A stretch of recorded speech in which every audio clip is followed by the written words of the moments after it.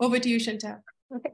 All right. Hi, everyone. I'm honored to introduce our next speaker, David Van Valen. So David, please take it away. Thank you so much for the kind introduction. And I am sharing my screen. Are folks able to see my slides? Yes, thumbs up. Okay, good. Yeah. So thanks for the introduction. I actually, didn't really have a good sense of what to prepare, and I think what I've got is sort of like a brief biography with some of the trials, challenges, and then also like life lessons sort of mixed in as we go. And so yeah, with that, I'll get started. So I was born in Los Angeles, actually. So I'm at Caltech. So in a very real way, being here does feel like home. To my dad, Joseph Van Valen, and also my mom, Loretta Carroll. What's less known is that both my mom and my dad were Caltech and MIT alum, respectively, and they grew up in a generation where a lot of the universities where a lot of us are at. It was sort of like the first time period where folks were actually trying to integrate Black students into the student body. So my mom was actually in the first class at Caltech to have Black women, and my dad at MIT, was only a few classes up prior where they had Black men. And I just would like to highlight this because at the time their admissions were sort of enabled by the affirmative action policies, and we're sort of living through a time period right now where our courts are sort of reevaluating that as useful endeavor. And all of the stuff that I've been able to achieve in my career, all of the accolades, all of the mentorship I've been able to give my students, none of that would have been possible without the previous generation giving my parents a chance to have access to this type of education. So I was actually, sort of identified as being, gifted in quotation marks fairly early, which led to me accelerating through elementary and middle school. I want to say in total, I ended up skipping about four grades. And I actually had a very early interest in mathematics.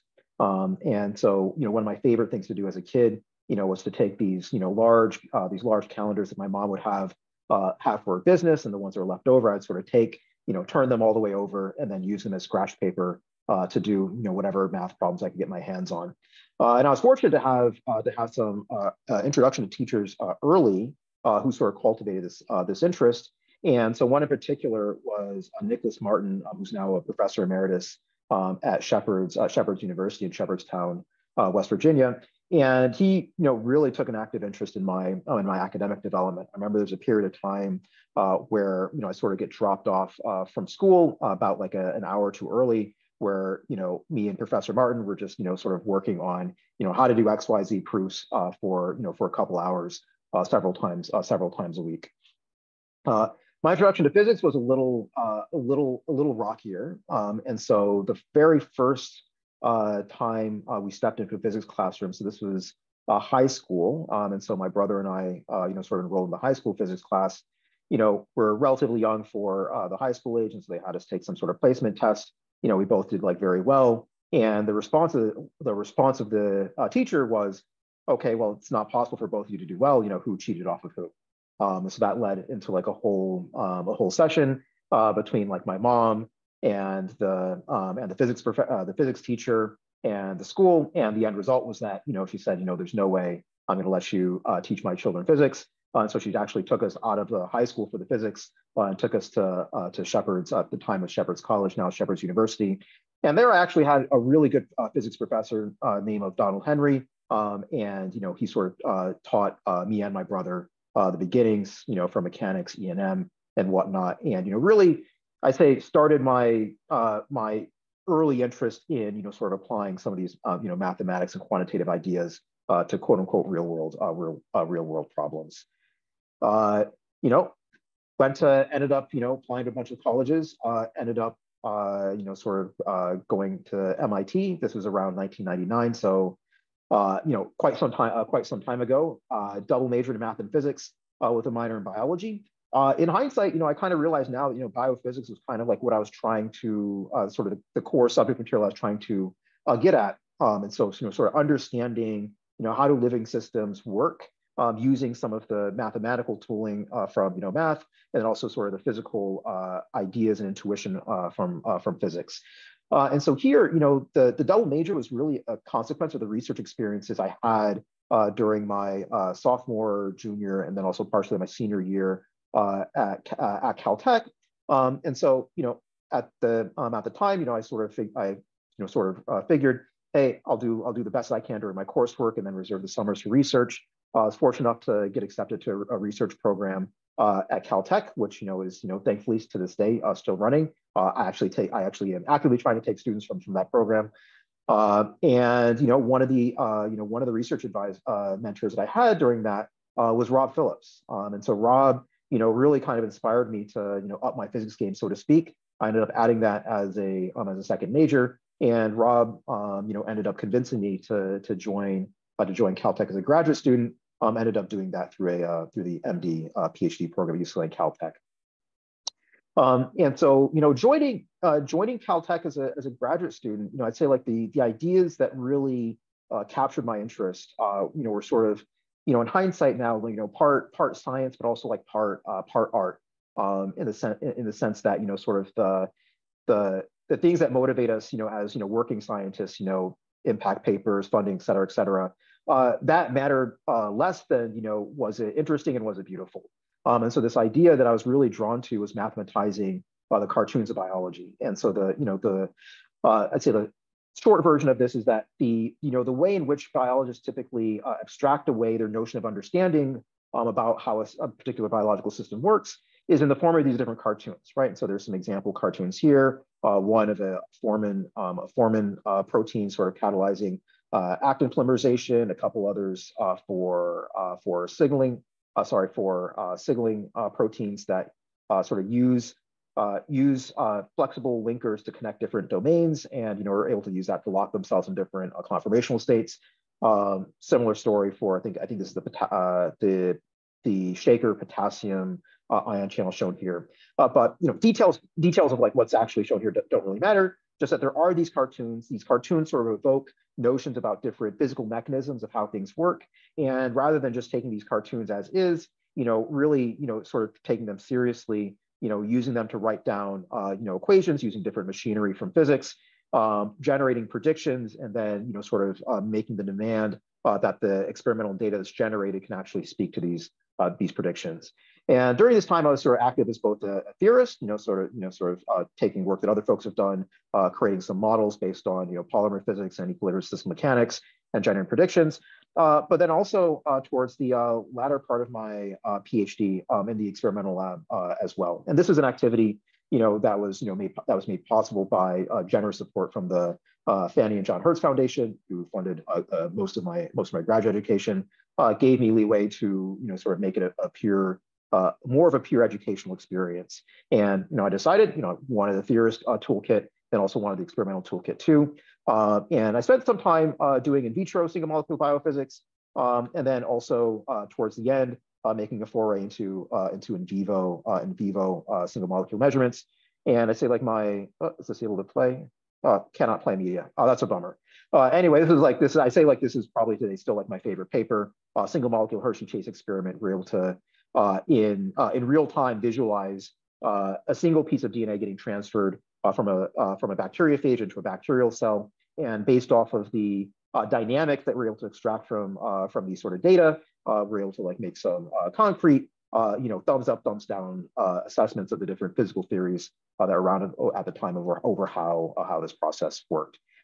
I would say, one thing, sort of if I were to build on a theme that Christine raised, I would say about, lessons learned. I say one lesson I learned is that, people aren't really watching you 100% of the time. And, you can sometimes, things that you can actually get away with versus what you're thinking you can get away with are two different things. And so I spent a fair bit of time in graduate school, sort of moonlighting as a jiu-jitsu artist. Like to train at several different gyms in LA, which is at the time still is a hot spot. Competed in tournaments, won some pretty nice medals. Faced a UFC fighter or two in competition.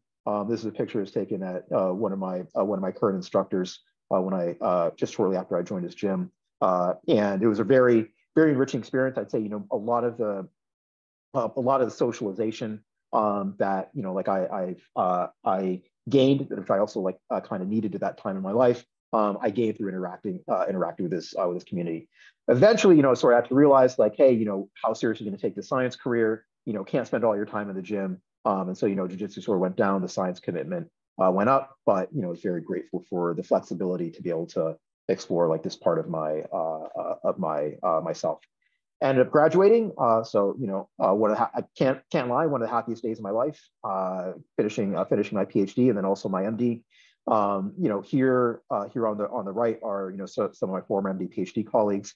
And actually one of them, this gentleman here, John Phillips, he was actually in the MD PhD program with me. And, I literally knew him for more than half of my life. About last year, he ended up passing away from a very serious form of brain cancer. And, we were sort of the two members of like this cohort of MD PhD students, who, were at Caltech and also, really took a liking to the scientific career path rather than the full physician scientist pathway. I actually like made an effort to, sort of be a resident and, go finish the clinical training. And after the first year, I just realized, there's really something missing in my life. I just really like, the freedom and the creativity that a career in science allows. And so after that year, I actually went back to do my postdoctoral fellowship with Marcus Cover at Stanford. Super appreciative that he was willing to, take at the time was a fairly risky bet.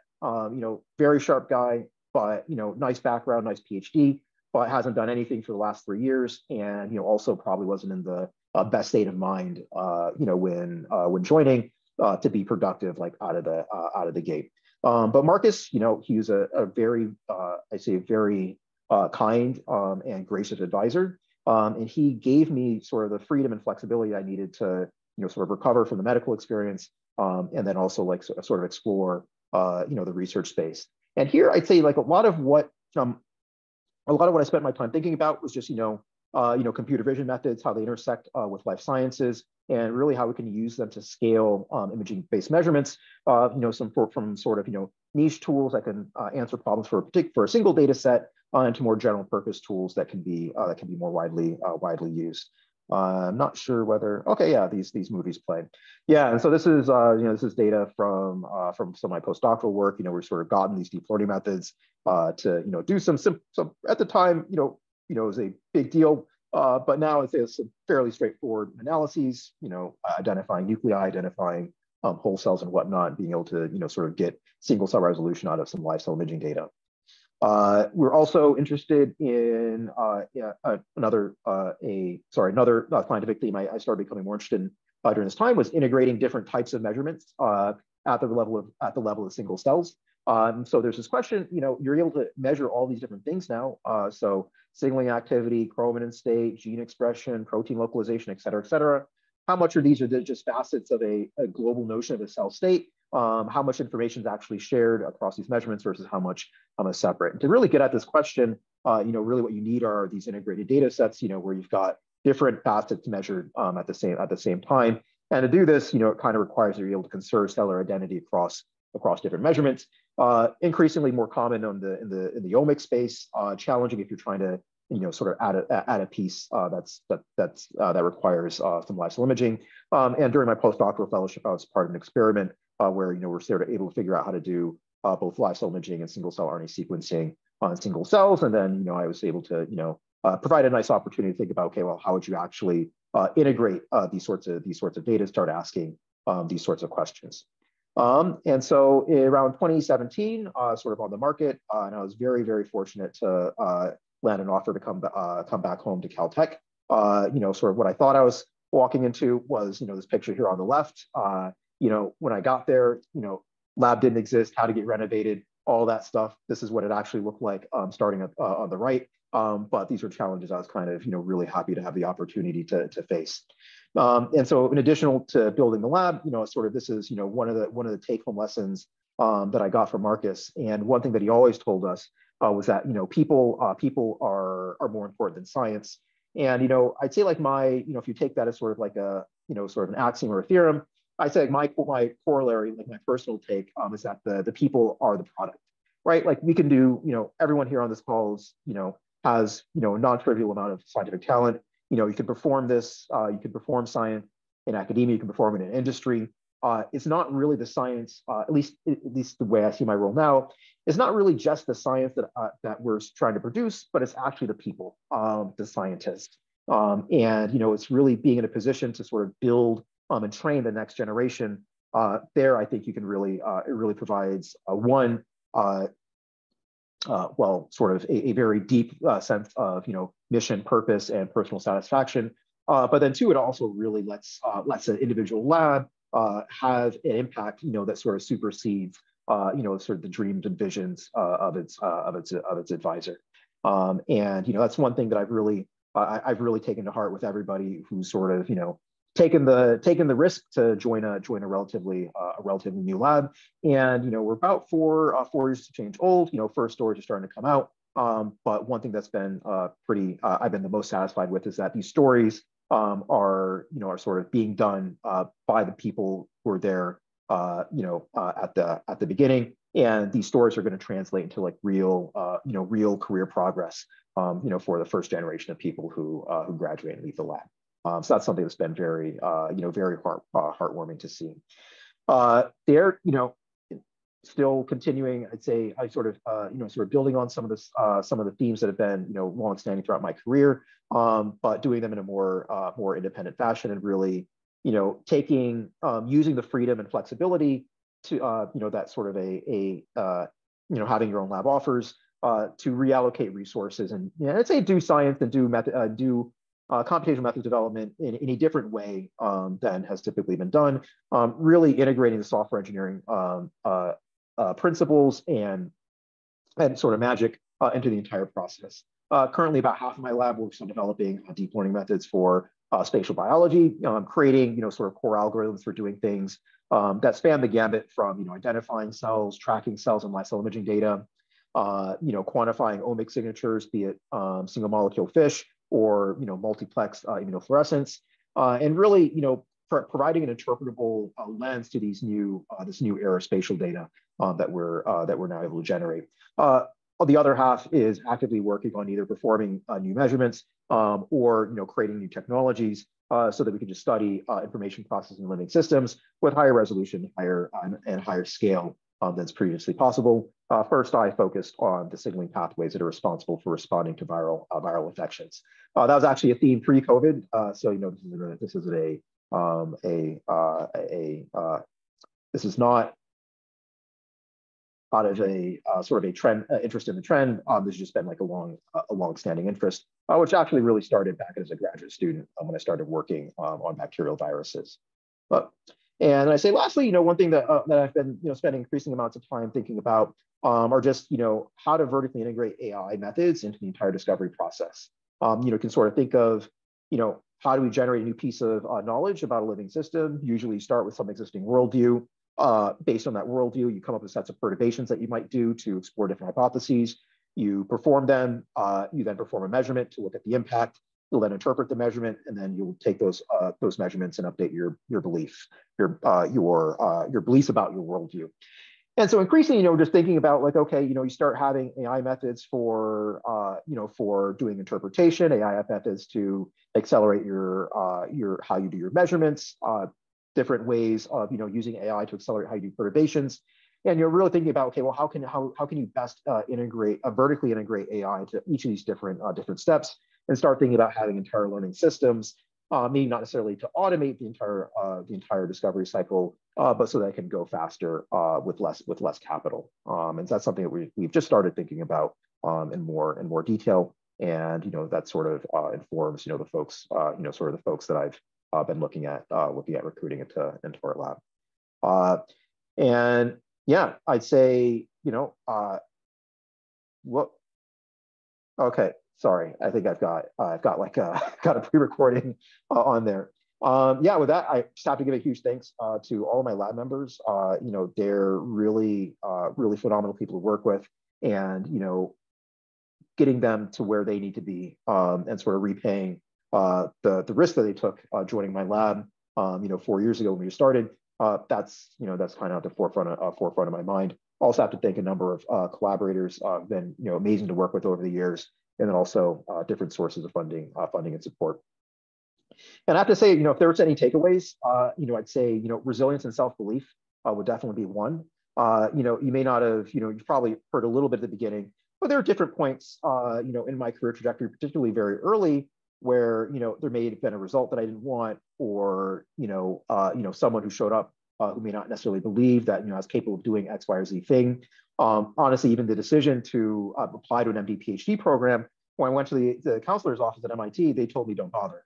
You're too late in the admission cycle. Everyone does rolling admissions. You're not going to be competitive enough.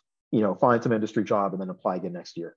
Didn't listen to them and ended up getting into two really good programs. One of which I ended up going to. But to be able to do those things, right, you need to have a voice in your head that really cannot let people who might doubt you or what you can do unduly sway your decisions.